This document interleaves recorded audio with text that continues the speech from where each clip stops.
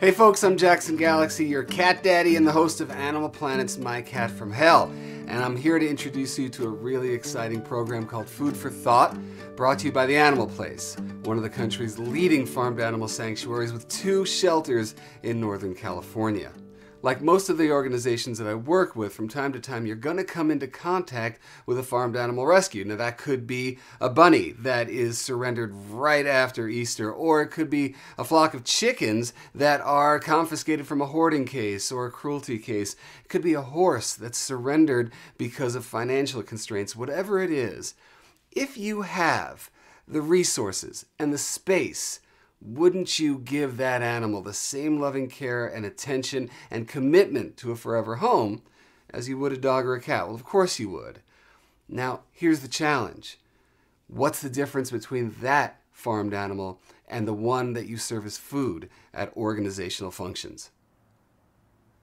For those of us who work in animal rescue, sheltering, and protection, it's our job to help animals whenever and however we can, and that should extend to our policies concerning food at our events. An animal-friendly menu policy, I think, is an extension of all of our missions, including mine as a TV personality. We get to show folks at every turn what it's like to love all animals and to widen that circle of compassion. And this can easily be done by serving an animal-friendly menu at your functions. An animal-friendly menu policy, it's a simple statement adopted by your board of directors that outlines your position on serving plant-based, ideally vegan food at your events. Adopting the policy, it's easy and it's mission-driven, as our peers at some of the most respected shelters in the country will tell you. It's extremely important for animal shelters to adopt a vegetarian-friendly policy because we're the ones on the front lines rescuing the animals in our communities. And it just doesn't make sense to rescue a dog or a cat or even a pig or some other farmed animal and then turn around and serve meat at a community-based function. Why would we go out there and rescue these animals when we're serving other ones for people to eat? It's important for animal welfare groups to take into consideration animal welfare when they're choosing what foods they want to serve at their functions. The fact of the matter is that the chickens, the pigs, the turkeys, the cattle, these farm animals in our country aren't that different from the dogs and cats who we welcome into our homes and into our families. These are individuals. They have likes, they have dislikes, and most importantly, they want to avoid suffering. I think it's important to have a policy because it really is a statement of what that organization is about. It sets the tone, it sets the parameters, and it gives staff and volunteers that revitalized mission that they're here to protect animals, so much so that a policy is in place to ensure that it takes place.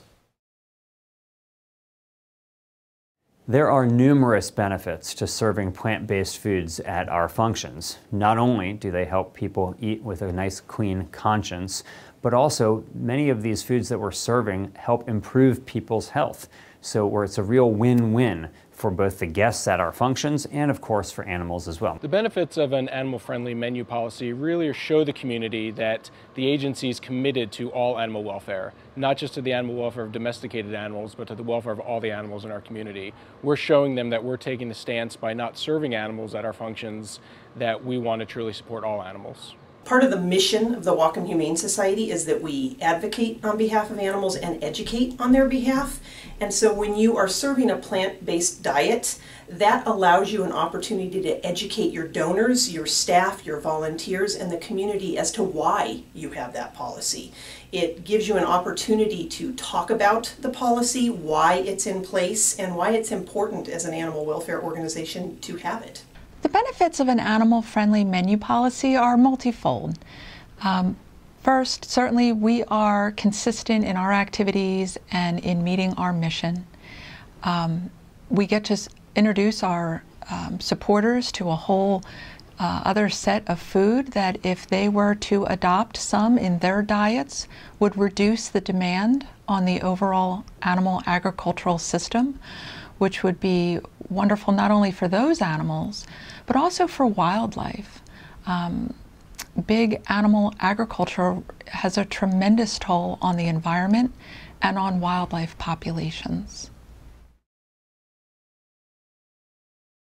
If someone has concerns that there might be drawbacks to adopting a vegetarian-friendly policy at their shelter, I would say to really think long and hard as to why they got into the business. Are we in this business because we want to serve flesh at our fundraisers, or are we in this business because we want to rescue animals? And just because you're having a vegetarian meal at the animal shelter doesn't mean those people who are criticizing it can't go home that night and eat some meat. It's just critical that the animal shelter not promote the serving of animals. Since the policy has been in place here at the Whatcom Humane Society, we have really had no drawbacks. Once people were educated and explained why the policy is in place, people seem to not only immediately understand why the Whatcom Humane Society had this policy, but respect it. For us here at the Marin Humane Society, we feel it's really important to emphasize this is just one meal. Whether it's a Humane Society sponsored function and we're providing a lunch, dinner, breakfast, or snack, we want to make sure we're sending the message that no animals were harmed in the serving of that product. 99% of our donors were in full support. We had a single donor who decided not to attend our black tie gala because of the policy, and who is still a supporter of ours. And on the other end of the pendulum, we had a supporter who was so ecstatic by our compassionate shift that she came through with a 6-figure gift to our organization to help us care for animals. Passing an animal-friendly policy at the board level, it's an easy 6-step process. Add the suggested menu policy to your agenda for the next board meeting. Supply food for thought materials to your board prior to the meeting for them to review. Then facilitate an educated and a thoughtful discussion during your board meeting. Tweak the language of the policy to best suit your organization. Then bring the policy to a vote. And once the policy is in place, have your executive director work with the shelter staff, especially those in development and event planning, to implement the policy. Animal Place is here to help with any questions you might have, including pointers on free product donations, recipes, and menu ideas. Numerous nonprofits working with all types of animals, companion, wildlife, and others, have already adopted an animal-friendly menu policy.